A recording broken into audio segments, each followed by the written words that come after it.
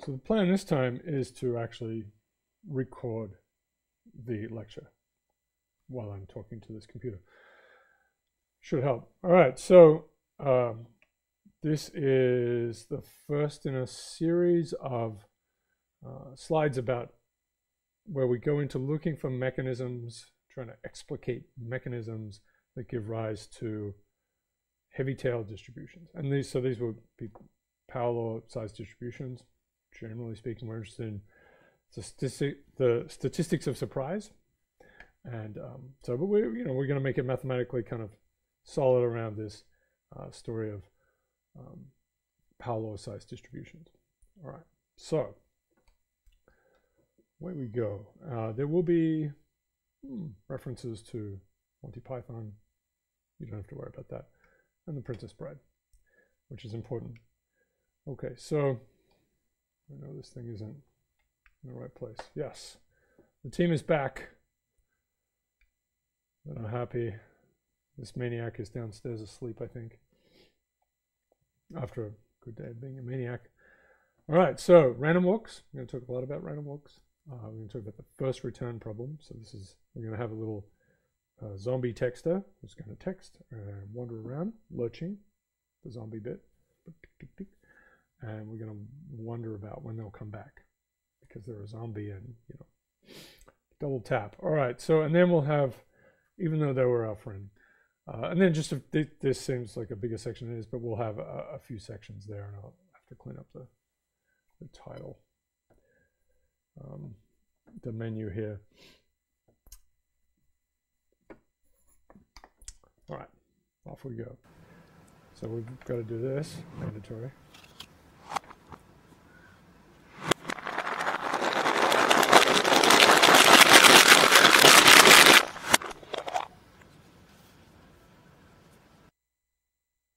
Good.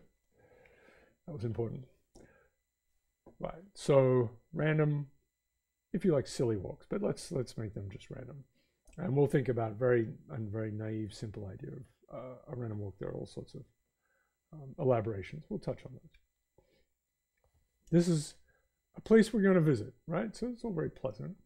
The Snormals, Gaussian-shaped mountains, normal distributions. We'll come back to why we name things in these ways. But this is, so it's easy to visit that first place. We'd actually like to explore this, and unfortunately we explore it in the real world somewhat frequently. So most of the little mountains in this mountain range are fine, no trouble. We go up and down them, we go up and down them. Occasionally, every 10th mountain is a bit bigger, and every 100th mountain is bigger again by some factor, and then every 1000th mountain.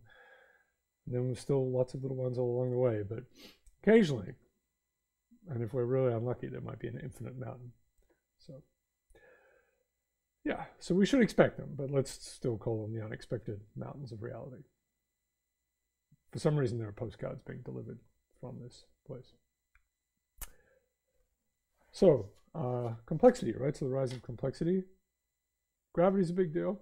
Makes a squishy ball thing that we can sit on and evolve out of with the games and the evolution. But randomness in general, pretty good thing. Little bit of an engine to generate some novelty, right? So this is we're quite excited about that in evolution, for example, because a person with a large beard thought about it for many years and then eventually published it. Yeah, this is a piece. We're going to just have pure randomness. It's going to be structure in some way, but it's going to give rise to some very nice patterns. So structure coming out of randomness. And random walks. So that's our little game. So this is, as I said, a vast literature here. And, it's a real thing. Randomness is a noise in general, very important, real part of the world. And it can be helpful for defending a system, right? Because you don't make it completely solid. You actually add some sort of flexibility to it.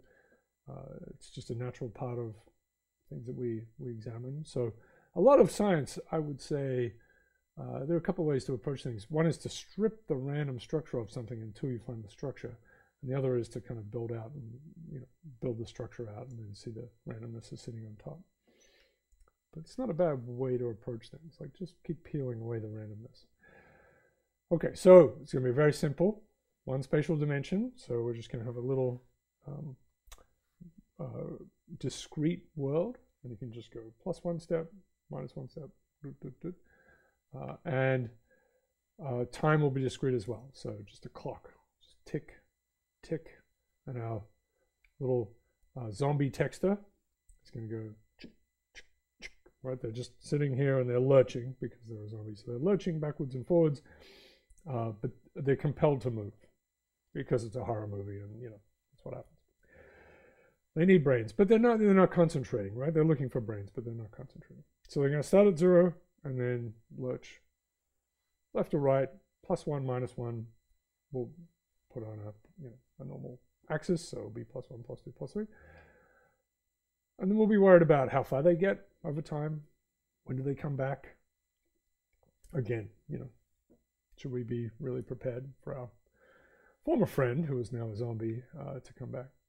So we have a very simple little probability distribution in the middle of it. We just have +1, -1. This could be made into a continuum thing, all sorts of things. But either you go +1 or -1, and there's a probability of half of each one. And it could be biased, all sorts of things. We'll visualize it as in different ways, but especially this way, I suppose, which is the movement will be up and down. But imagine that's our zombie.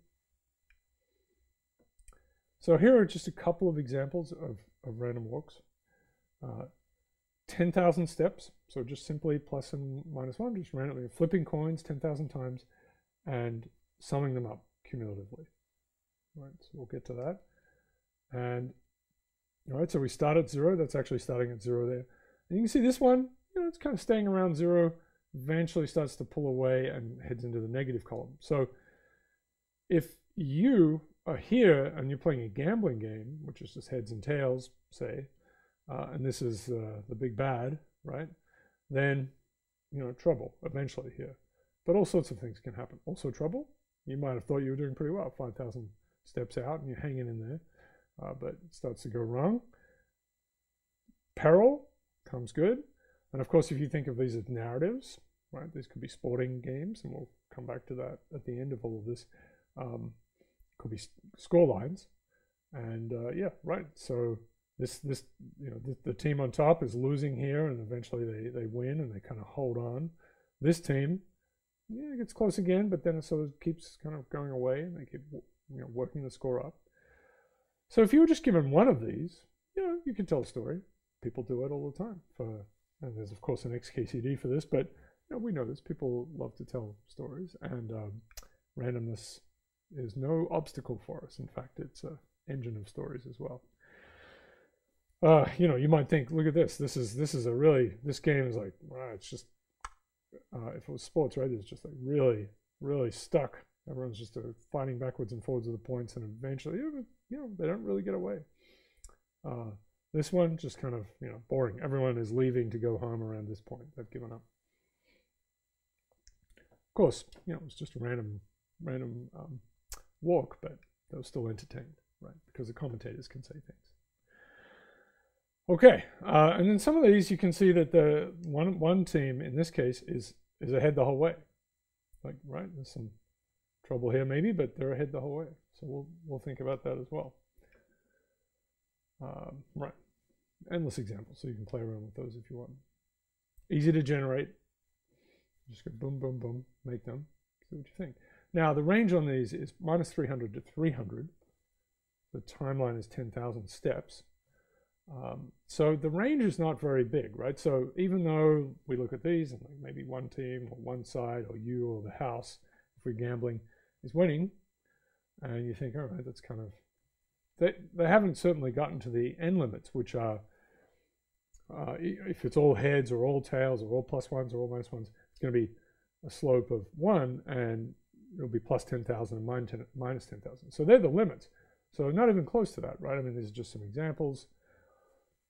Those, you know, those walks exist, right? But there are only 2 of them out in this ensemble of walks, and I want you to think about this, these walks in that way. There's an ensemble of walks that start at 0. We give them 10,000 time steps. There are 2, because it's plus or minus 1, there are 2 to the power of 10,000 walks. It's a pretty big ensemble, right? And so they're all different, right? They've gone different ways. You know, so walks of length just 1, there are only 2 of those, right? It's up and down.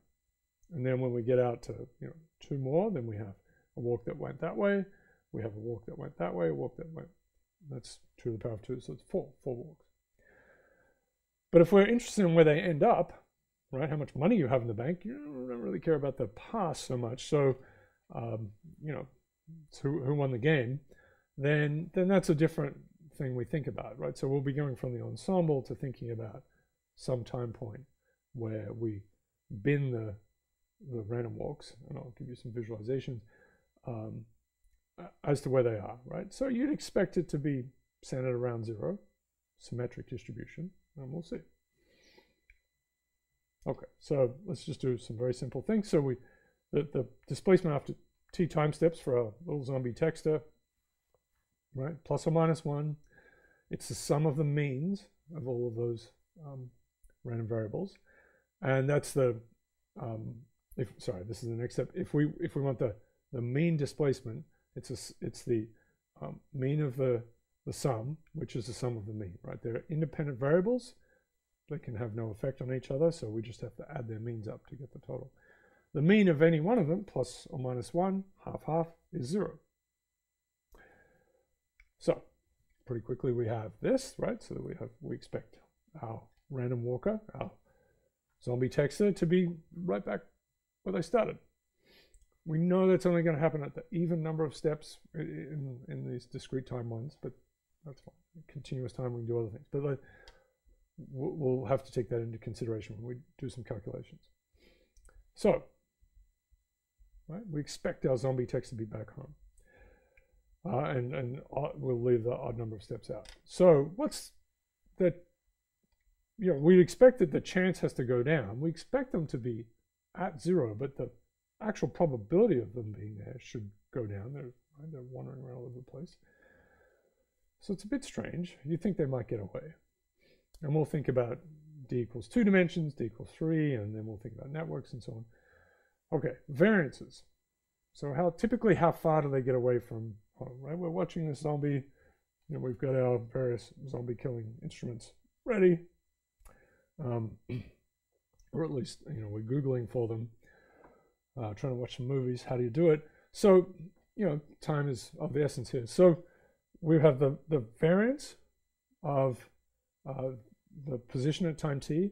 It's a variance of the sum. It's just by the definition here. And then it's the sum of the variance. This is a lovely feature of the variance, and it's a reason to use it in general, again, for independent variables. There are other measures maybe for distance away that are better, but in some cases. Anyway, so this is of course the square of the typical. It's the distance from the mean in general squared, and we're averaging over that quantity. Right, and in this case, it's just 1, right? So the mean is 0, so we have the difference to minus 1 step, and the difference 1 step is 1, right? Because we're gonna, and then we're squaring it, so it's 1 minus 1 squared and 1 squared, and they get a half weighting each. So the variance is easy to compute at that level. So it's just 1, half plus a half. We're summing over t of these variables, so that just adds up. It's 1 plus 1 plus 1 out to 1, t of them, and that just sums to t. So the variance is t. So this is our first sort of big deal. It's kind of a profound aspect of randomness. So the typical displacement, how far you expect them to be, right? Even though so we expect them to be at the origin, but we expect them to sort of be surveying some range that's typically on the order of t to the half. Right. So it's scaling much slower than time. It's t to the square root. But we have a very nice little scaling law here. And so let's just come out pretty quickly from adding random numbers to each other. So it's a non-trivial scaling law, and we'll call this, we could call it, I mean, it's random walks, but we could call it additive aggregation. Little mechanism, very simple. There's no memory, right? You forget where you are, and things just get accumulated. The last one in $10,000. Now he gets that over. He gets that one over. That has never happened before, incidentally. That was an historic moment on The Price is Right. So that was exciting because they needed something to happen. All right, let's do it again because it's... The last one in $10,000. Now he gets that over. He gets that one over. That has never happened before, incidentally. That was an historic moment on The Price is Right. Incredible. All right, so Plinko. Yes, great moments in random walks appearing in daytime game shows. So these kinds of things, these incarnations of random walks have been around for a long time. The old Latin word, I believe, is quincunx, Galton board. Not a good person, but pretty smart, unfortunately. So Galton's name gets stuck to it. Again, we just shouldn't name things after people. Sometimes called the bean machine, right? So there are all sorts of contraptions like this, usually on these little, the little triangular lattices. And so what's going to happen is as a ball hits it, it's going to bounce left or right. And so if it's well structured, that's the case. You can imagine making this actually work is going to be a bit tricky. Okay, so that's you can look up bean machines. It's not what you might think beans or a bean machine is, but okay, so here's a little simulation. So same idea, right? So a bean machine. Balls are falling out of the top here, and let's restart this one. Okay, it's going pretty fast. So you can set the size of the thing and whether it's 50-50, right? You can have drift.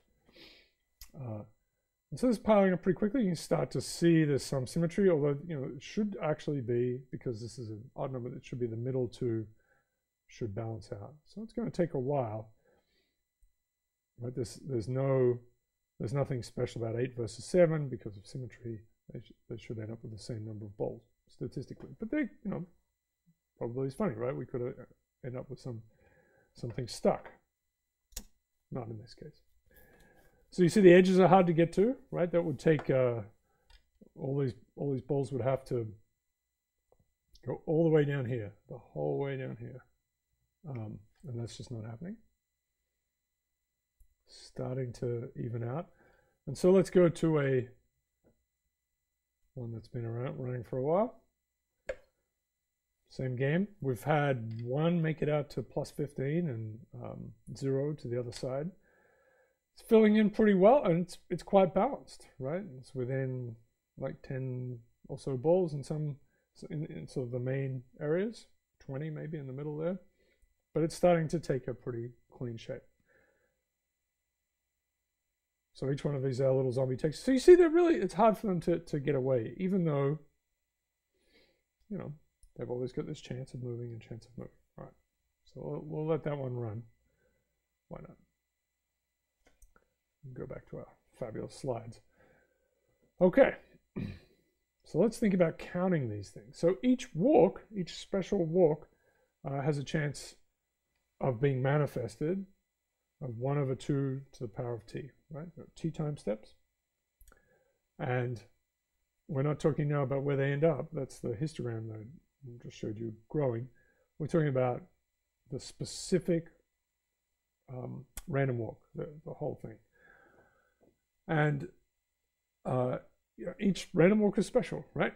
They're all special files. So the chance of having some random walk that ends up at 0 and it follows exactly this path, if you're like +1, +1, -1, right? Some sequence of +1. It's the same probability as one that's all +1s or all -1s. So we should be surprised by any, equally surprised by any sequence of +1s and -1s. They shouldn't. Right? Usually we think about how much they add up to, so of course we would be rather taken by all heads or all tails. Okay. So again, we're interested in this histogram that's being built, this you know, where the walks are ending up. So that collapses things a lot, right? So instead of having 2 to the power of t walks, now we have, you know, if you like, 2t walks, right? That's how many in terms of where they can end up. So it's a much smaller fraction. 2 to the power of t is growing exponentially. So this is going to be an important thing. So you're going to have to work with this. The number of walks that start at x equals I, go to x equals j, and take t time steps to do it. All right, that's what this is saying. It's the number of distinct walks. So for instance, ones that start at 0 and end at 0 and take 100 time steps would be n 0, 0, 100. Okay. So to do this, we want all the random walks that step by j minus I, right? So they start at I, and we can forget about the fact they're at I. We just need to know that they managed to move j minus I in displacement. J can be negative, right? That's just whatever these numbers are. You put anything you want in there after exactly t time steps.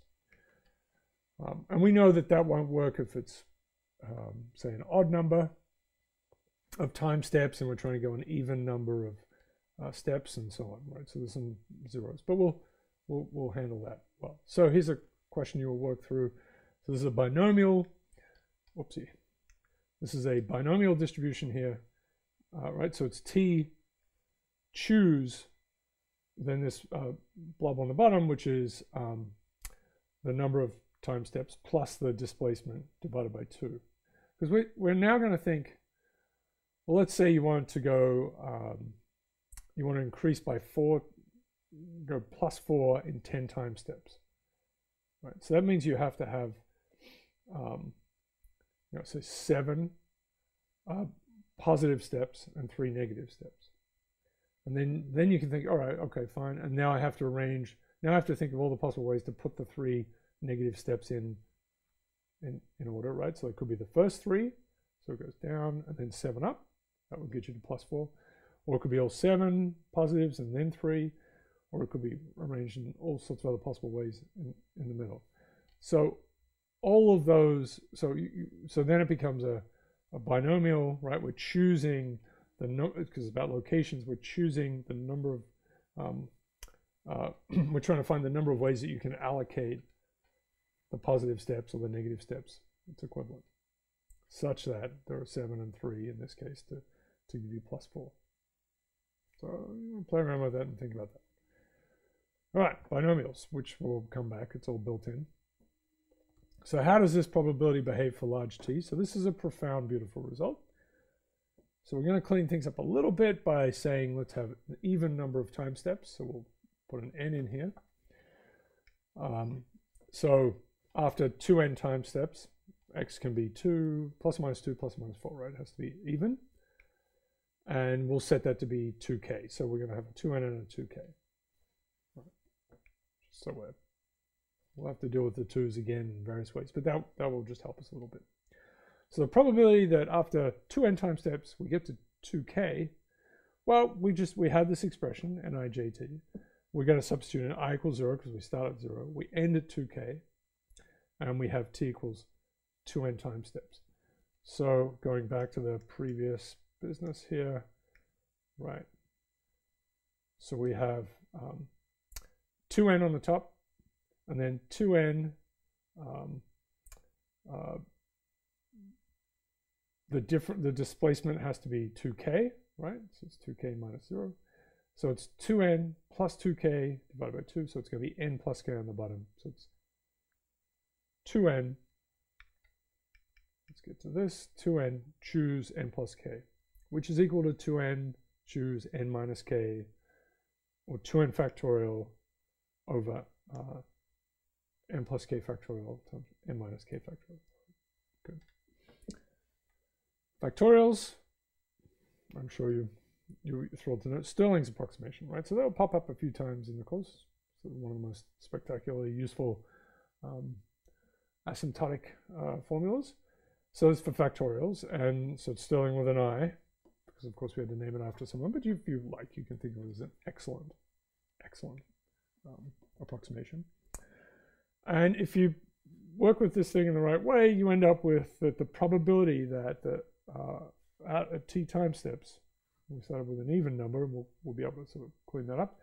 Takes a little bit of deftness, but you end up with this, right? So this is a normal distribution, right? E to the minus x squared over 2t. So this is the classic structure. There's mu is 0. The mean is 0 here. So it's x minus mu in general. So it's x squared. There's a 2t on the bottom. The t is sigma squared, right? So normally this would be not normally, the general expression is 2 sigma squared. We've already established that t is the square root of sigma. So that pops out the front as well. So we would have 1 over root 2 pi for a normal distribution with a sigma here. Sigma is the square root of t, so that works out. Everything cleans up, all the 2's and whatever constants and so on. This is really a beautiful, clean thing. So you have to normalize things properly, but lovely. So it's the normal distribution of Snormals. Gaussian, different names, but of course we should not use the names of people, I think. Anyway, that just keeps coming back in this course. So, Stigler's law of eponymy is the touchstone. I'll mention it again. Okay, so that's a specific case of the central limit theorem, right, which is a much more general story. So if you add up random variables that are independent or pretty much independent, like you can loosen that restriction a little bit. They don't have to, of course, like we've just have plus or minus ones here. They can be random variables as long as they don't have large variances. The variances don't explode, which is that whole power law business. Then you'll get a Gaussian. So Gaussians appear everywhere. It's an incredible observation, an incredible achievement to derive this thing. I mean, it's a non-trivial distribution. Right, so it's a good example of where we just started with these little plus or minus ones. We're adding them up, and now we've got this, fantastic expression at the top, and it appears everywhere in nature. And well done us. So the whole is different from the parts. It's a good Phil Anderson example. I point also to stable distributions. The link is to the Wikipedia, which is described well in Feller. It's a 2-volume set. It's classic work and probability. If you're really interested in digging into things, you could go to that. But stable distributions are, it's a parameterized family. The parameter goes from 0 to 2. There's, of course, the central limit theorem is there for adding. So what's going on? Sorry, not the central. Stable distributions are such that you have a random variable distributed in some way, another random variable distributed from the same family. You add them together, and you get a third random variable, which is distributed again the same way. So if you add something that's normally distributed to something else that's normally distributed, different means and variances, then we know what we get. We get a normal distribution, sum of the means, sum of the variances. That can be seen to generalize to there's a whole continuous family of such distributions, and they're called stable distributions under this summing of variables, which means they're convolutions. Give you the same expression. So all very, very joyous. Now, all of those, and it includes things like the Laplace distribution, the inverse Gaussian, they all have power law tails. So that's when things get a little funny. They are also, I'll add this, a good example of where you might think, oh, this is where all these power laws come from. We're kind of adding things together. We love the central limit theorem. Let's generalize it. But, you're starting with power laws there, right? So this is what we'll call later Pleep-law, power law in, power law out. We want to understand good elemental mechanisms that give rise to macroscopic structures. Right. So, fabulous result. Normal distribution comes out, and we have this scaling of the standard deviation as the square root of t. So here's a way to look at this, just a sketch, but it is in fact the truth. So what we're talking about here is diffusion, right? We can start with a spike of stuff, and over time it's spreading out and spreading out and spreading out. We were thinking about a little zombie texter. But we could start with a bazillion zombie texters and let them all run off. And they're all piled up in together, and then they just start to disperse. And if we counted up the number of zombie texters, we'd get this distribution spreading out. Lots of things do this. Even the flow of electricity on networks, all sorts of stuff have similar behaviors to random walks. We'll get to some more examples later on. So yeah, so you can either think of one zombie texter, we run them over and over again, or we have them all running at the same time, but they don't interact with each other. Very important, they don't interact with each other. So it's different to if you're a fan of the classic game Lemmings, where they kind of bounce off each other. Well, no, they don't. They go through each other. Yeah, you have to make a blocker. Okay. Yeah, so Lemmings, pretty good. But they don't randomly walk. Anyway. All right, so what's happening so here's one random walk, just as sort of an example. And at any given time, if we take a big ensemble of random walks that end at this particular time, or we just take them at that time instant and look at where they are, then we end up with a normal distribution. That distribution spreads out and spreads out, and what's happening is it's growing. Its standard deviation is growing, exactly as square root of t for this particular model. So plus or minus 2 root t would give us 95% confidence interval, roughly, which is normal. What happens with normal distributions. So this sort of fit with our earlier observation that there's 10,000 time steps. There wasn't a lot of range for the the movement of the zombie texter, but spreading out. So reasonably benign. It's diffusion. We'll talk a little bit more about diffusion later on. But just a really fundamental mechanism. It's kind of happening everywhere. Our brains are probably diffusing. Blood energy diffuses around your body. All sorts of things are happening. Diffusion is a pretty good little basic mechanism that we can profit from. Yeah. Hope. All right. Just simple random walks. This is stepping back from the normal distribution, but it's all connected. But Pascal's triangle, right? So we could have named it after various other people, and other people's name it after other people. It's a big mess. It would be nice to again name it after what it is. So the counting is built into algebraic forms. There's just a tremendous amount of stuff going on here. If we had, so this is not time anymore. This is h plus t for heads and tails. So just imagine that, so they're real numbers, but we just sort of leave them as these little objects. If you expand the h plus t to the power of n, x plus y to the power of n, then we get this little beast here. It's all very simple, right? So the binomial coefficient is here, and then we're combining k heads with t to that. So that's really what this n minus k heads, right? And this will give you, this number here is how many ways we could get k heads and n minus k tails. So when k is 0 or n, there's only one way to do it, right? Because it's all heads and it's all tails. And what you do is you're going across head plus tail, and we're picking out head, tail, head, tail. So it's the same game as a random walk. Right, and there's the binomial piece there. And this is just for power of 3, right? HHH, if we spread them all out. But so these are all different. This is again to sort of say these walks are all different, right? That's 3 heads, 2 heads and a tail. But actually these 3 here end up in the same place, if you like, right? Because there's one tail in each of them. But this is again to say they are distinct in their specific history. Delicious. So it should feel like fun. But there's a lot more stuff that's connected to it. Just touching a few things. All right, so we visited the Snormals through our random walks. We've made them. And there are various ways to do it, but this is the path we took, sort of literally, right? So it's paths of random walks. It's a little bit confusing. But it's just a random road through the forest of forgettable events. And here's a way to sort of indicate the standard deviation up here. We have houses of usual size and trees of usual size. Everything's pretty good. Just sort of a bit of a Charlie Brown squiggle there. And the Snormals are up in that direction. So that's fine. We can then go on to look at other parts of random walks that will give us some strange things.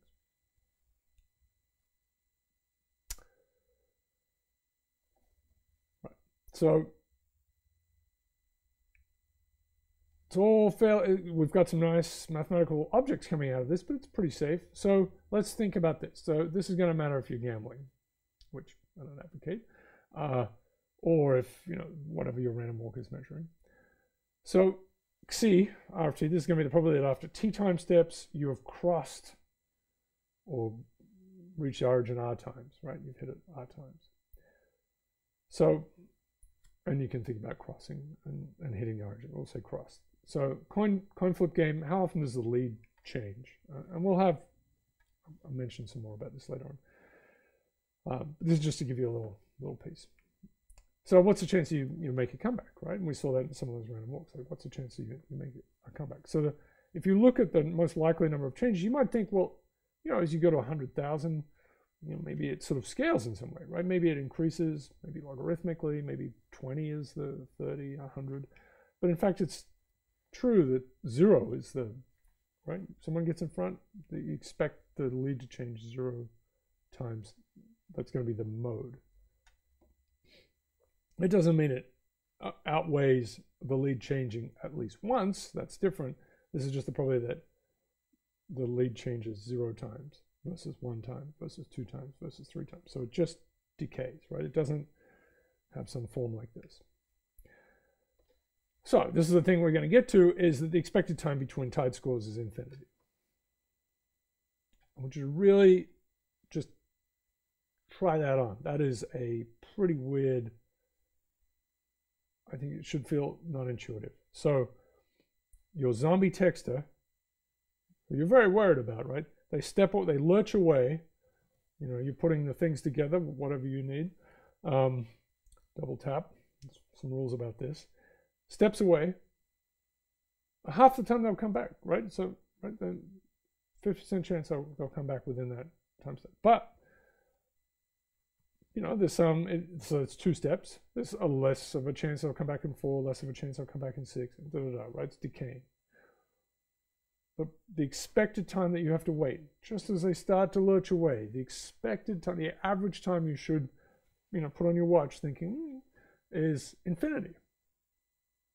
They will surely come back. That's another piece we'll get to later on. They will definitely come back. You expect them to come back. It's just that it will take an infinite amount of time. Okay, so that's a weird one. This is an interlude. I'm not going to do it, but this is an example not here. This is just to give you something completely different from random walks. It's from a paper that's 21 years ago, but published in Nature. Well done, Nature. It's random walks on hexagonal lattices, and the game here is, well, tying knots. Can be thought of as well. It can go in through the center, right? So this way or this way, around the right or the left, and so that's what all these little. It's just an incredible paper. They're using right in or out vectors here, right, to sort of indicate which way we're going in or out of the page. It's designed so that if you're looking in the mirror, it'll help you. And then this is the construction of that knot based on this particular sequence. So the game was to say, well, let's just have random walks on a hexagonal lattice. So if it goes out, then that corresponds in any particular of these 3 dimensions. That corresponds to you know, the tie going in one way. If it goes in, it's going the other way. So you have 3 dimensions, and then you have these 2. It could go in or out. All right. So this is a way of then enumerating all knots, right? So this could have been useful for people living in an expensive building in the 1920s, possibly called Downton Abbey, where they, although quite possibly never tied a knot themselves, rather useless human beings. I think one of them managed to be able to scramble eggs, and that seemed to be an achievement. But wow, what a time. Anyway, yeah, the weight stuff seemed to be rather thin at this point in my circumstance. In fact, now we think about it, that's my job with respect to the cat. Anyway, so they enumerated all of these possible ties, right? Here are all these theoretical, now we're in theoretical tie space built out of random walks, and looked at came up with a bunch of characteristics for ties that would be nice. So there's the number of moves, which is right? So it's how long it's going to take, the number of center moves, so it's sort of an important part. And then you end up with things like symmetry, how often you go left and right, and then balance. It's like how much winding does it go one way or the other.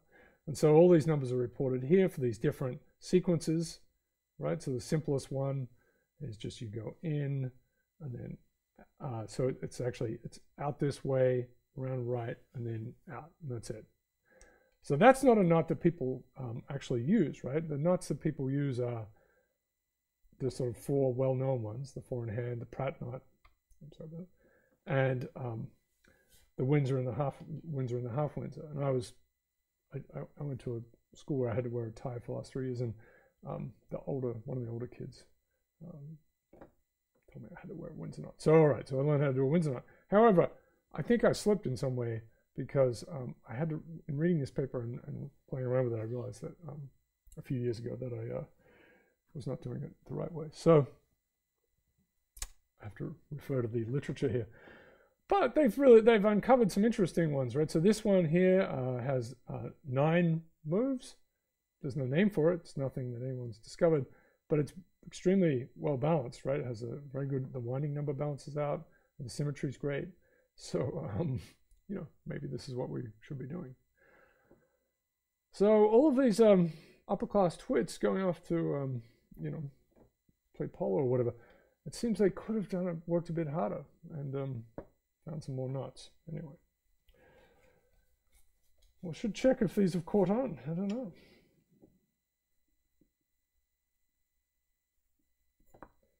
But there you go. Random walks lending themselves to fashion advice for people who want to wear funny things around their necks. Okay. Let's go to this problem of first return. It's going to have some nice applications. It's a beautiful thing in itself. So we've got our zombie texter. They're leaving. Right? What's the probability they come back after t time steps? And will they always return, right? So I've given the game away here, but it's going to be a strange story. And so what happens if our zombie texture is in 2 dimensions or 3 dimensions? Okay. So we're going to find a nice parallel size distribution, right? So this is another generative mechanism kind of story for how we might see a particular parallel size distribution in the real world. I mean, the whole course, we're going to touch on a few major ones. They're going to be examples that come from randomness, come from simple, plausible mechanisms, ones that come from optimization. And you'll have to sort of think about in the real world which things might be at play. But very interesting, evolutionary reasons and so on. And I think it's fair to say there are some dominant mechanisms that you see over and over in many different fields or many different phenomena, and there are some rare ones as well, right? So there's a whole world of mechanisms that exist, and then which ones dominate, different story. So we're going to get one of these parallels out.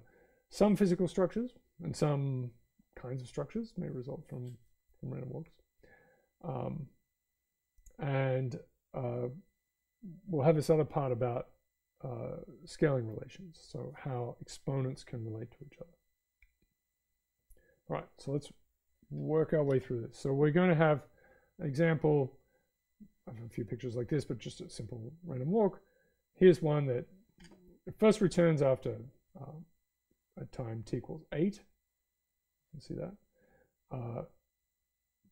Then after that, it first returns again, if you like, at time t equals 10, if we kind of reset. And then at time t equals 14. we can call all of these just returns, right? So it can be just returns. There's an idea of first return and just returns. So there are returns here at 8, 10, and 14. The one at 8 is the first return. And we're interested in that because it's the first time we're going to have some serious discussion with our zombie texter friend. We do not want to become one of them. So it's a probability game here, which we quite happily turn into a counting problem, combinatorics, and go back and forth between these things. You know, if we're honest with ourselves, a lot of thinking comes down to quantitative. It comes down to counting things really, really well. And even when we have continuous phenomena, or phenomena that can be that behaves continuously, you know, we end up putting on a computer somewhere, and linear algebra walks in the door and says, "There you go." All right. So the serious steps here that I'll walk you through, where we turn this problem, was probably time 2n. We first return to the origin. We'll turn into easier problems, and we'll connect back to the number of walks that go from I to j in t time steps. So, all right, let's think about a specimen here. Our zombie texter either lurches to +1 or -1. That has to happen. So let's think about them if they're moving. You know, just for example, we can just have a mirror of this, right? To +1. So we have a mirror of this for -1. So +1, and then for it to first return at 16, this is just an example, we would need the walker to do whatever they want. And they can come back to 1, but they can never touch 0, right? So they can bounce around however they want. There's going to be a limit to how far they can get up here, right? Because they still have to turn around and come back to 16. So there's the extreme version where they just go up and then down. So it's +1, and then -1. So it's all heads and then all tails. Okay. So that moves us a little bit towards something. It's not obvious yet, but it will help. So our first return at 16 is the same as having a walk starting at 1 and ending at 1 for 14 time steps, right? We're going to subtract 1 off each end. And now it can't cross it, right? So this is it's just a slight difference. Here we had the walk can't touch the x = 0 line, and now it can touch it but not cross it. Same problem. I mean, they can be connected. But it's a slightly different framing that will turn out to save the day. So the probability of first return after 2n time steps will be the same as the probability that we start at 1, right? Start at 1. That's okay. Start at 1 and end at 1 at time t = 1, time t 2n - 1, and then we just stay above 1, equal or greater than 1 in between. Then we add a half here, and that's going to be because we want half a chance. We have to take all walks that go to 16. Half of them go back up to +2, so we want a half there. And then the 2 is to account for the fact that we have walks that go to +1 and the walks that go to -1 at the start. So these are the words that back that up. So here's our approach. So we're going to count number of walks, and we'll get to probability at the end. We're just going to simply count. And we had this quantity, just nijt. That's going to be the game. So once you step through this, so we want to consider all paths. This is a different thing. All paths now. We don't care if they cross 1 or whatever. Just consider all paths that start at 1, end at 1, and they take 2n - 2 steps. We have that quantity, right? So it's just n1, 1, 2n - 2. Now, if we can take that number and we can remove the number of bad walks, or what we'll call excluded walks, that do go to 0. So maybe if we can count the bad walks, then we can subtract them off. And we'll have some figures on the next slide. So we'll call them excluded walks, and it's a method of images. This is going to be the game, and you know, this is used in lots of different problems in many sort of fields, especially in physics. So there's some game where we kind of create a mirror image and we can play around with that. So some cleverness. All right. So these are examples of excluded walks. So the black ones are the excluded walks, right? They're the bad ones, right? So let's look at them. So here's one. It starts at 1, boop, boop, boop, and it does a bad thing. It goes to 0, right? It ends up at 1, right? It has to do that. This one starts at 1, so this is fine, but now it does a bad thing. Actually goes negative, still bad, it's all bad, and then gets back to 1, so it's a bad walk. What we do is we say, all right, well, let's find where it first hits 0, and then we will flip the first part of the excluded walk, so whoop, flip it, and so it connects at 0 because it has to, and then we'll make the blue one just match up from there on out. So first part that it hits 0, we flip the black part, or black curve, make it blue, right? And then we just match up from there on out, even though it's going down, right? We don't flip that part. So just a flip for everything before the first 0, and then we match up. And if you think about this,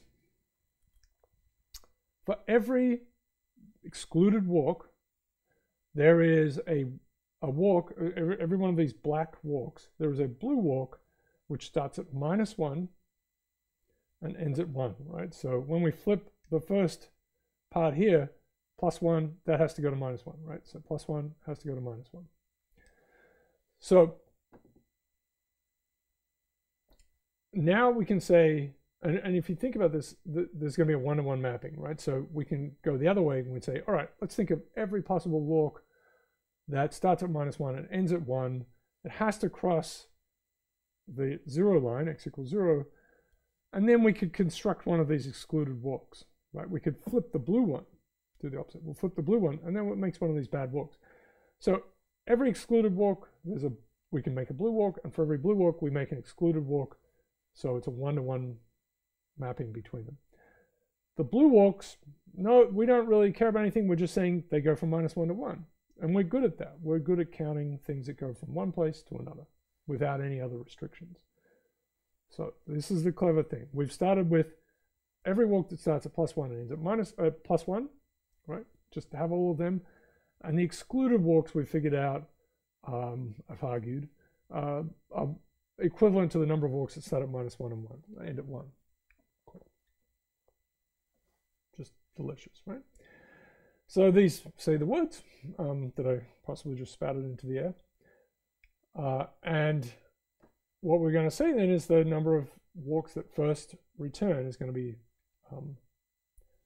equal to the walks that start at +1, end at +1, all of the walks, minus the walks that start at -1 and end at +1. Because these, when flipped in the right way, will give us each one of those will be an excluded walk. Okay.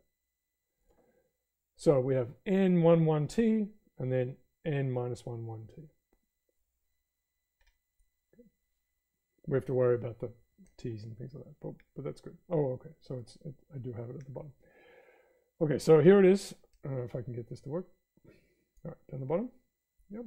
So the number of first return after 2n time steps, it's going to be the number of walks that start at 1, end at 1, and there are 2n minus 2 steps that they have to do that, minus the ones that start at -1 and end at 1, and again, the same number of walks.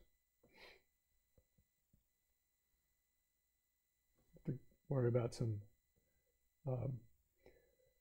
fractions and things, but you need to, so we'll think about that, right? So will we get 1 from each side? Yeah. Good.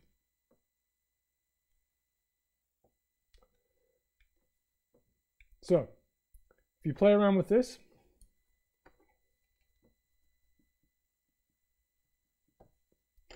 and use Stirling's approximation, be very careful and so on, and make sure you calculate everything in the right way and keep everything organized.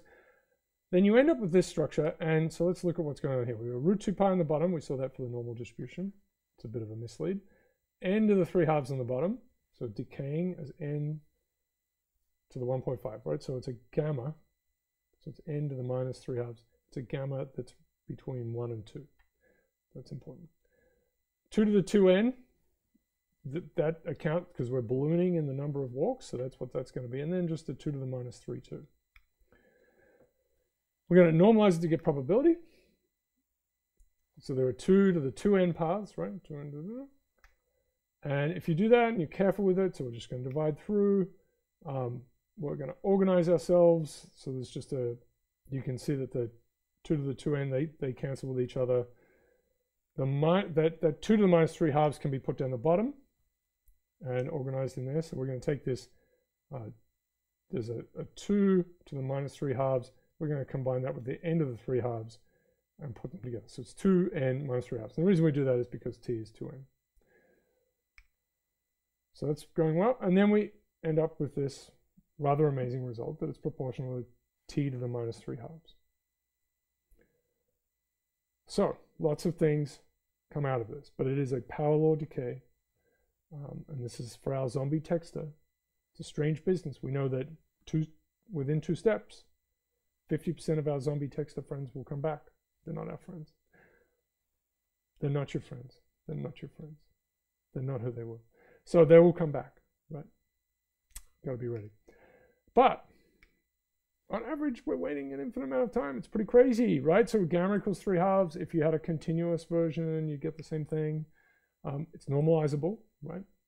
T to the minus 1 is where it all explodes. So we can normalize it. We're always, every one of these zombie walkers will come back. But the mean, the variance, all higher order statistics are infinite. Explodes into flames. And so, yeah, expect a long wait, except for half of them will come back immediately, basically. So gambling is bad. I hope you kind of think that's true in general. But yeah, I guess if you have an infinitely wealthy opponent, not ideal, really in trouble. Yeah, like 50-50 games. Yeah. Yeah. So usually the house is in that category of being approximately infinitely wealthy. So yeah, who knows what happens in these machines.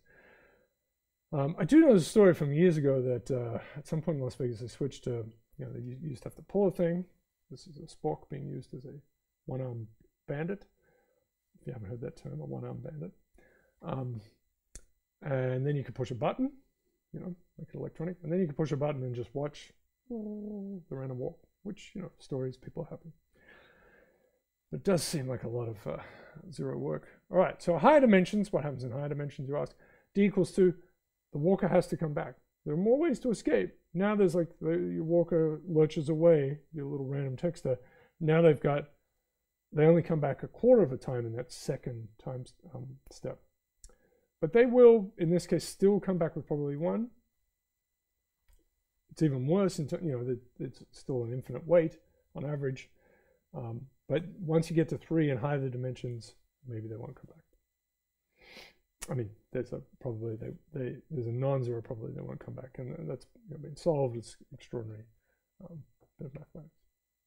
And Polio is the person here with the large brain.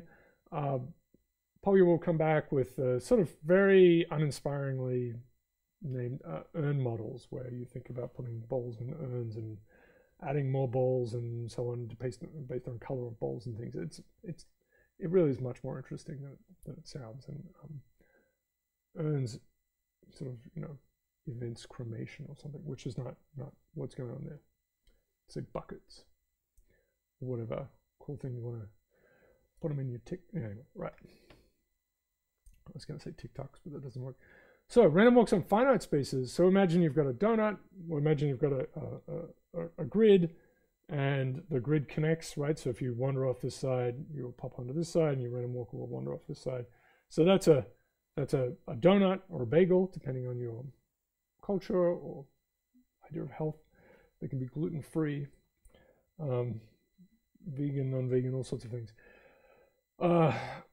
Or a tire or something like that. Anyway, a tube. Okay, so if you have something like that, then eventually your walker will end up everywhere equally likely, right? And we talk about this thing invariant density. So we have it's a dynamical system. We're letting this thing run, and we remove time from it. We say, well, you know, in the long time limit, where do we expect this walker to be, where we expect the system to be more generally. That's why chaos has, so in chaos you'll see strange attractors and people get very excited about it and so on. So you can get these non-trivial invariant densities. Networks are extremely interesting in this case because we're going to see something quite beautiful, which is, and you can solve, this is a nice problem to solve for, it's in Puck's volume 2. We get at this little bit of linear algebra action. What you figure out is that if you've just got, so you've got a network, doesn't matter what size, and it's just evenly weighted, right? So that if you're at a node, you randomly walk to any of the node's neighbors, just let that run. And you can imagine lots of little zombie texters on this network. Google search essentially worked like this early on. And so they're wandering around. They pile up, so the clock ticks and they end up at a node, right? So in between that kind of clock tick, you imagine walking along the edge. So at every tick of a clock, they're all clumped together. And they end up, depending on the number of them, they end up, well, in a bit of that, but they end up being proportional in number. The number of zombie texters ends up being proportional to the degree of the node, of the nodes, right? So if you've got a node of degree 1 and a node of degree 7, then there'll be, depends on how many zombie texters, but there'll be 7 times as many at that degree 7 node. Interesting, right? So, and really what's going on there is that networks, the local degree, the degree of the node, how many neighbors it has, is functionally like the local dimension. So if you think of, we're in 1 dimension, we have 2 places to go. If we're in 2 dimensions, we have 4 places to go. If we're in 3 dimensions, we have 6 places to go. If we think about just simple square lattices. So there's an effect like that. Now, when we think about them in the interstitial parts, when they're moving along the edges, this is where I think the most beautiful part is. Then if we counted up how many are traveling along each edge, we'll make this, then they're organized zombies, so they don't pump, well, they do, they get around each other. If we look at every edge, then the fraction of zombies that is traveling every edge each way is the same. So that's uniform. That gets us back to diffusion where everything is smushed out. Everything is uniform. It looks, we're interested in nodes usually, and it's usually, I will say this in general, networks, you want to think about the edges. A bigger story is you want to think about groups within networks. You don't want to think about just networks and nodes. But yeah, so that's the beautiful thing. The edge part, we go back to what we had with normal space. And we see that in normal space, it's really that the edge part of it is where there's uniform distribution. And the nodes are, because they all have the same number of edges at the same degree, it works out there. But it's really about edge space. So that's a cool result. Okay, this is all for finite things. Okay. Right. So this is a piece about scaling relations.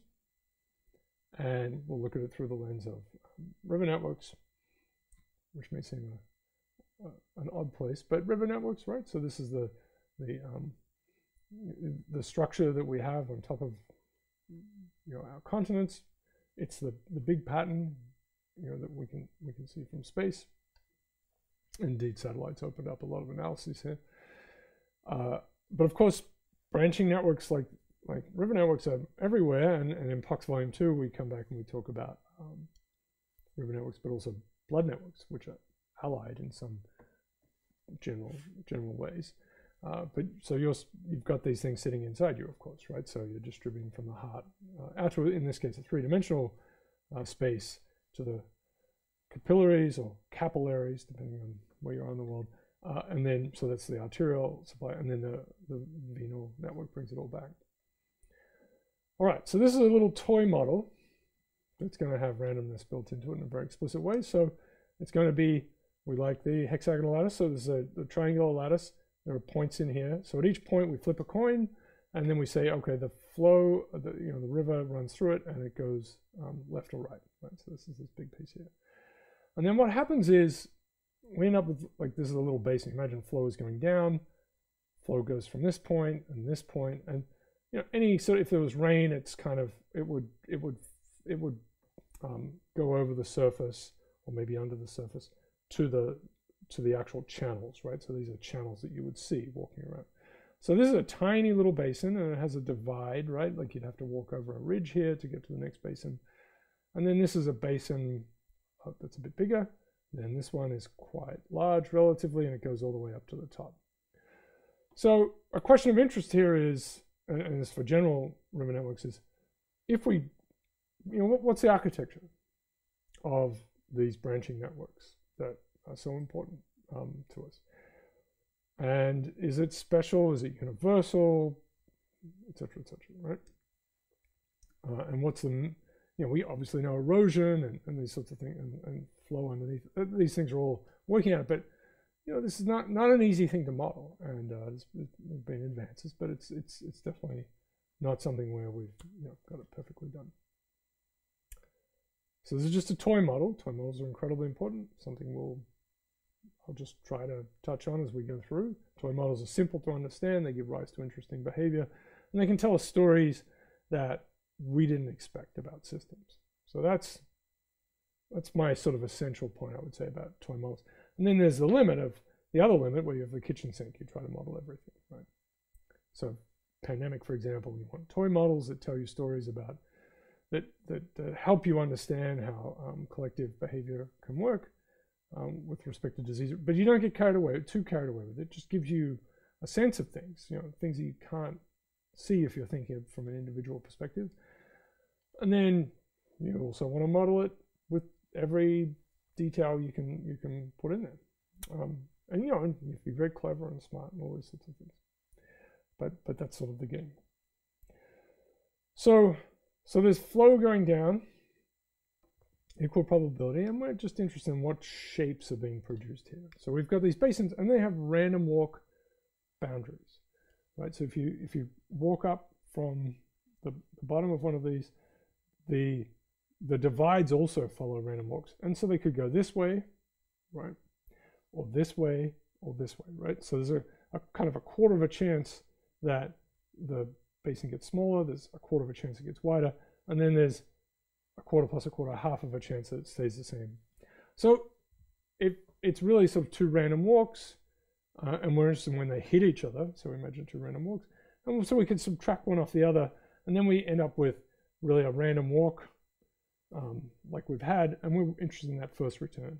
So that kind of collision of random walks can be recast as a first return. With this, with a half the time, and we don't have to worry about it too much, but half the time the walk is just it's not moving, right? So it's not going up or down. It's got these pauses, right? This is just a factor of half. It's easy to deal with. So basin starts off and ends, and we can think of it like just what we've done, a first return random walk problem. So immediately we have this result that in this sort of infinite random directed river network, we would have the probability of if we go to a point and we say, what's the basin that's feeding, what's the length of this basin, called the mainstream length, how big is this basin in overall length scale, then it would actually be decaying as L to the minus 3/2. So on average, we expect them to be infinite. And in general, for real ones, we see L to the minus gamma. That just turns out to be the notation that's been used in the literature, but yeah, L to the minus gamma. So it's a toy model. The number doesn't match up with the real world, but it actually has a lot of details that do. And so we'll look into that. Yeah. Scaling relations. All right, so we've got let's connect this to area. So these are these two big pieces here. And there are many other little scaling relations and scaling laws and so on for river networks, but these are the ones we'll focus on. So we've got a basin of length L. We know about the standard deviation, right? So we can say of a random walk. So we say, all right, typically it's L to the half. That's the kind of scaling we would expect. So the area of this random walk basin is going to be on the scaling with L times L to the half. So area is going to be scaling to L to the 3 halves. So it's a proportional relationship. We can invert this. Might seem a funny thing to do, but it just connects with the literature, and this is known as Hack's law, which is the relationship between the length of a basin and its area. If it was, and we've talked about this in scaling, if it was just simple isometric scaling or simple dimensional analysis, we would say this should be a half, right? Length and area. But the scaling's a bit, this is quite high relatively. It's 2/3. It's a sixth. It's quite a big jump. The extreme would be 1, right? So this is really a lot.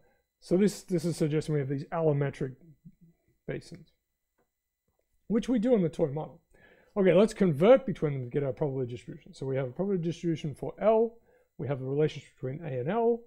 And this is something we'll do a number of times. And so it's an important, it's a nice little lead into the next set of slides, really, which is, and we'll use again for hot model and so on, which is transformation of variables.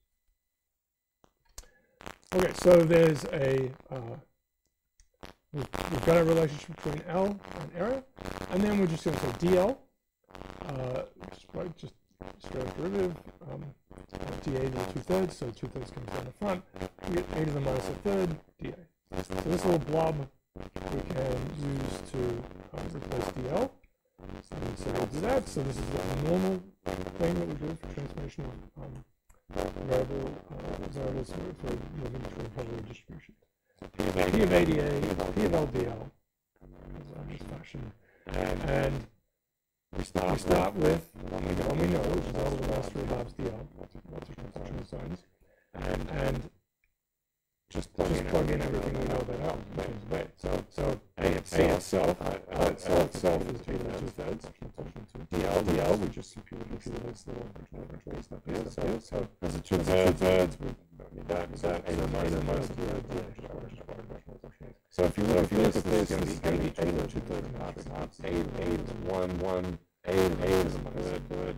So that would give us A to the minus 4/3. So minus 4/3. Use the Roy Jenkins terminology, 1.333. Repeating of course, like less than 1 half, 3 halves, 1.5. This is an even extreme distribution, right? So it's still as in the mean, but it's closer to exposed close as well. Just a notation that's been used in the literature is tau, so we'll stick with that. Okay, so we have these nice connections between exponents. We see we have the parallel distributions, right? So this is again, we go to a landscape and we randomly choose a point in the landscape, and we ask, what's the average?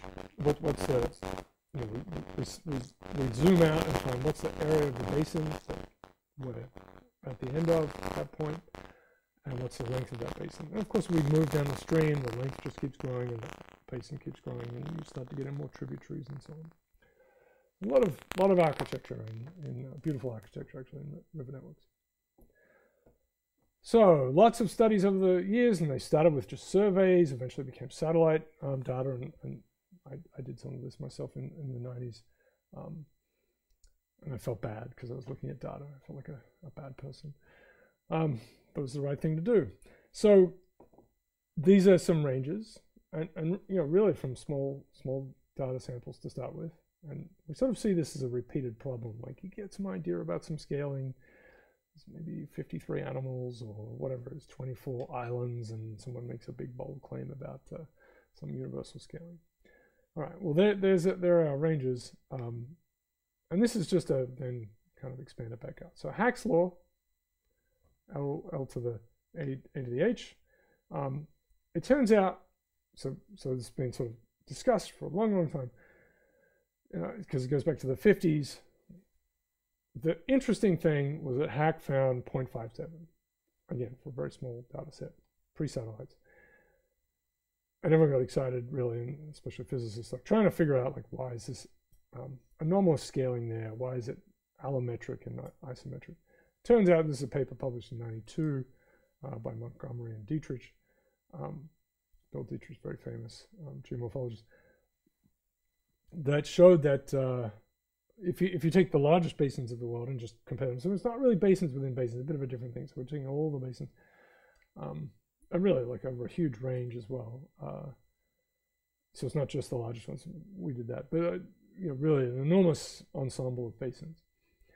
Then the scaling looks like a half, so it's not as exciting. But it may be for smaller ones. You have allometry, and you know, for geology, is put a landscape into a certain incline. Funny things are happening. Certainly, models exist with interesting values of h, and so we would kind of want to understand them. So this is a nice example where I'll show you a scaling relation, and I'll show you that you can get universality classes. So connections between exponents. In general, we have these expressions, right? So it's h is 2/3 for the random one, 4/3 for tau, and 3/2 for gamma. But you know, we can sort of say them more generally.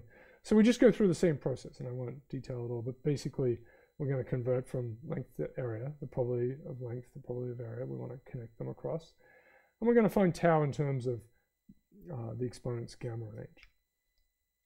Same game as before.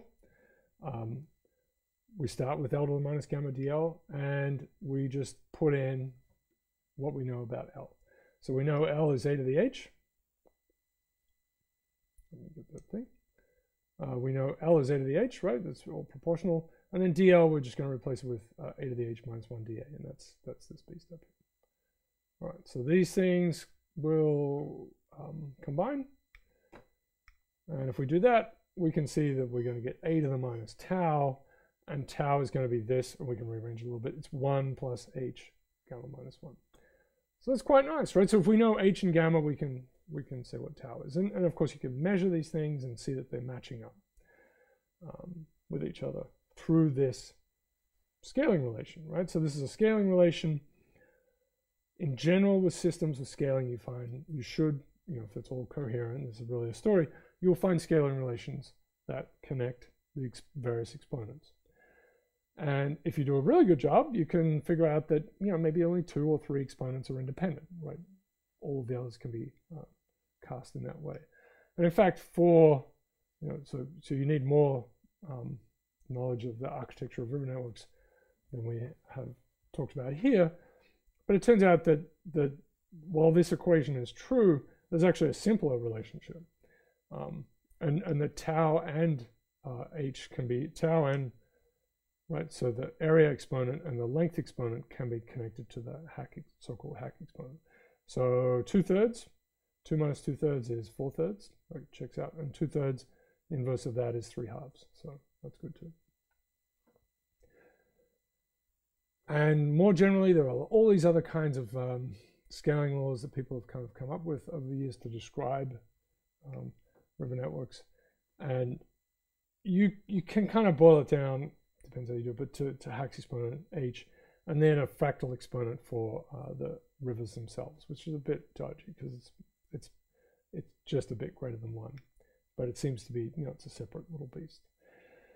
So this becomes a way to simplify system description, right? We don't even necessarily have to write, the power laws are sort of there, and we're just saying, okay, here are the scalings.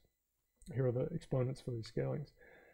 And the game that we might be able to play is, what are the universality classes? And so there are models that have various values of h, tau, and gamma. They all fit together with these scaling relations. You know, and they have different mechanisms. And there are arguments about, well, there are only 3 universality classes. It has to be either this random river network one or another random resistor kind of one, or whatever it is, right? So, or just the isometric one. Anyway, that argument, to be honest, is still playing out. I think it should have stopped, but it's kind of still going. So, but again, stepping outside of river networks or blood networks, systems that have scalings, both allometric kind of scalings, and then also maybe they have probably size distributions in them that have power law decays. There are exponents that are involved with all of those that should be connectable with these scaling relations, which themselves are usually quite simple, right? They're just simple algebraic, you know, ratios, some products, nothing beyond that. Okay.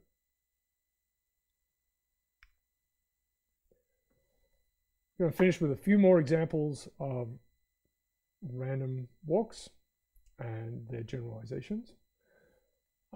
And it's a little strong, the title. It's a little much, but I'll just give you a couple here. So death. So you could start at some point X and then let your random walk wander around. And when it reaches 0, game over. With lots of models of failure and so on used in industry. You know, and they have all sorts of Weibull distributions in this one. You have all sorts of things, exponential distributions. So this is a this was one used by Josh White's, my old colleague. We did our PhD together. It's at Georgia Tech at the moment, and where they're able to show why mortality rates plateau, you know, for older ages. At least argue that a simple random walk mechanism could explain it. That doesn't mean it does. It's just that, you know, if you're trying to add some more elaborate story, then, you know, you have to go beyond this null model. PNAS, very good. Okay, lots of other things. This is really just extraordinarily beautiful. And so I've shown you this kind of one crazy thing about random walks in terms of the first return problem. And of course, there's the glorious normal distribution at the heart of it. But there are many other pieces, and one of them, and so Levy is very famous here, one of them is the arcsine law, right? And so, and maybe I will go out to the web for this. So it's this probability distribution here, right? There's a T, this is it's for continuous time random walks. Think about Wiener processes. This is a Wiener, I guess. We're going to let the thing run for time T, capital T. So if you look at this little beast, it obviously explodes at T equals 0 and T equals capital T. So it's going to go up.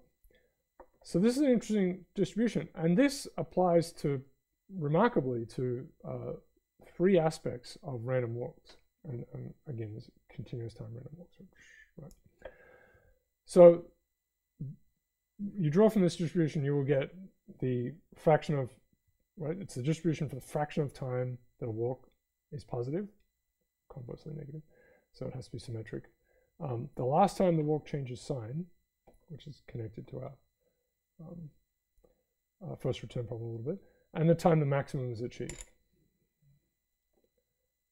The maximum for the walk, right? So the walk's going, right, and we're saying something, we're making some story on top of it. So same distribution. And there's some really remarkable work it's the last 10 years, I suppose. Starts in Sid Redner's work. First piece that I've referenced here at least is 2012. It's work by Clauset as well. That should be pushing the wrong thing. Yeah, so that's these papers. But it well approximated by basketball score lines. And so there's going to be some limits to what you can do there, but it's pretty good. So let's go out to, let me see these things. Yeah. Yeah, so the arcsine distribution looks like this. It's called the arcsine because the cumulative distribution function is arcsine. So, but here's the underlying probability distribution. Here's the cumulative. So you can see that once you get up, so this is normalized, right? This would be our time t, capital T here.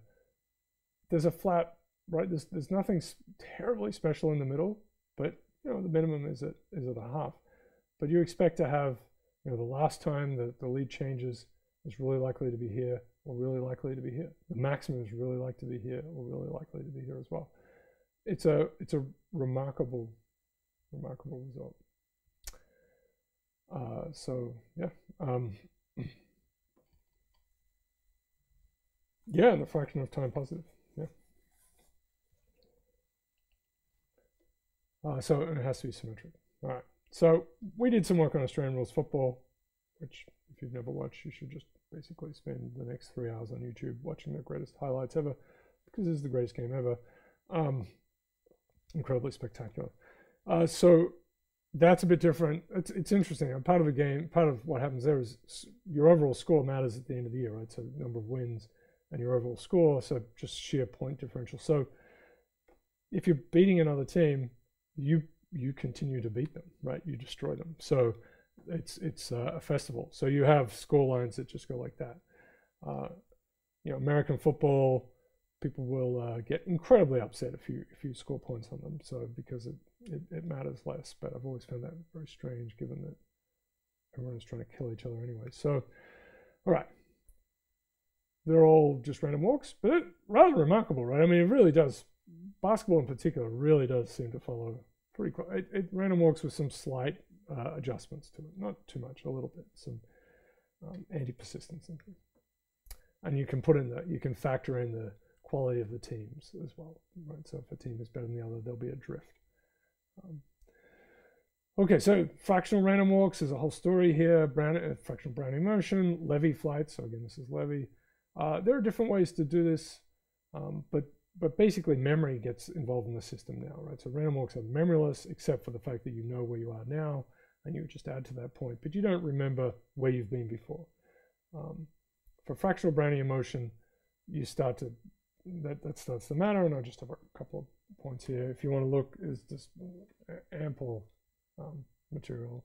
It's a pretty famous work by Montreal and Schlesinger. It was 82. So, but let's just think about, just to sort of push a little bit into what happens here. So standard deviation sigma, right, scales as t to the half. This is our thing for random walks. But for fractional random walks, we move away from that. So we have these three cases now, and we'll say that alpha equals half is normal Brownian motion, normal random, or Brownian motion, random walks, simple random walks. If it's greater than a half, if you observe that the standard deviation is growing greater than a half, with an exponent greater than a half with time, then that's called super diffusive. Still has that kind of just, you know, spreading feature to it, but it's super diffusive, the bigger jumps involved. And if it's not spreading as much, then it's subdiffusive. There are other things in here, like roughness can be measured for, what's called roughness can be measured for time series and so on. There are many, many things, and the Hurst exponent is the term there. Okay, so that can be generalized, and I think I just kind of have this one example here. So it's a really important thing is that memory now matters. Okay. This is an example of the movement of dollar bills, and it's from the Where's George game, basically, which still exists online, but seems kind of pretty shaky. But it was sort of a big thing in the early 2000s. George Washington, right? So you got a dollar bill, and if it said, or if you knew about this, or it might have a little stamp on it, which is wrong, that said, you know, go to where'sgeorge.com, and you would put in the whatever it is, the number on the thing, and where you are, the date, and then let it go, right? And so you would, you know, use it, and you would maybe track it, and if you did this a lot, then maybe someone else would do it, and you could see where your dollar bill went. And you know, it was certainly one that had was, you know, that you knew had been part of the project. You know, you could go online and see where it's been.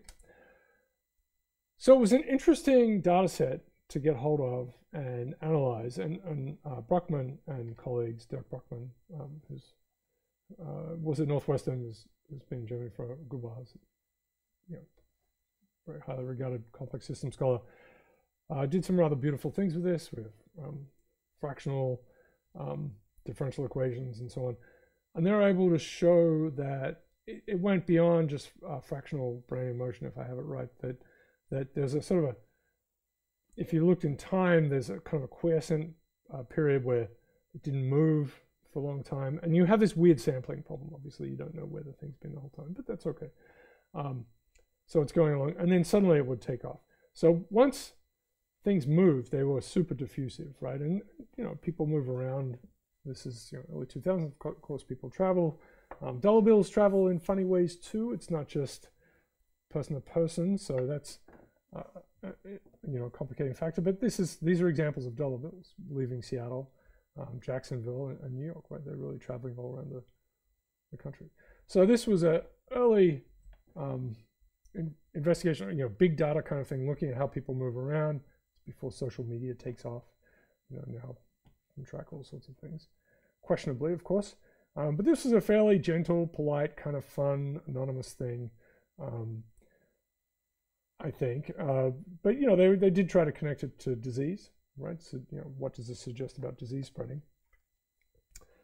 There's other work that came soon after, looking at tracking cell phone people's movement by cell phones, and we did one with Twitter actually. That's our work with Morgan Frank, who's now at Pittsburgh, looking at how people move around, and you could see there was a home place and a workplace kind of thing, and then in some cases a third and a fourth and a fifth and a sixth place, right? And this is an old sociological concept that people have their primary location, their work location, in the before times. Maybe we'll get back to it. And the third place. And Starbucks, for example, talked about this early on. They wanted to be people's third place. Right? So anyway, you really kind of pops out in all of those studies. So in terms of how disease spreads, we'll get to that later in the course with some different approaches perhaps. But yeah, rare events are a real problem, right? I mean, if you're thinking about bad things spreading, if you think about good things spreading, it's terrific. But bad things spreading, one person takes a trip from Seattle to Jacksonville and sneezes on someone else, and if it's say an aerosol, airborne disease, could be really bad. Okay, but that's an interesting expansion into a different way with ultimately what are kind of random walk, random motion type things, moving into a fractional space. Okay, I think I will now depart back into the ether.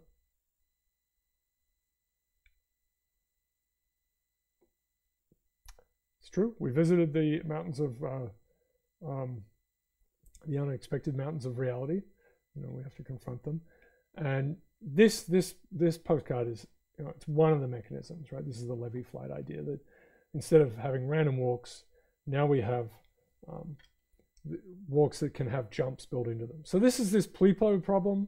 So we have trees of unusual size, houses of unusual shapes, and so it's the road of surprises through the disconcerting woods. And so now you've got this half plus alpha, right? Super diffusive scaling. Princess Bride reunion was on last night, so it all ties together, even though it was years ago. Also, Princess Bride was 33 years ago. So that's one way to get to these mountains. We will get them in other ways in the next slide sets.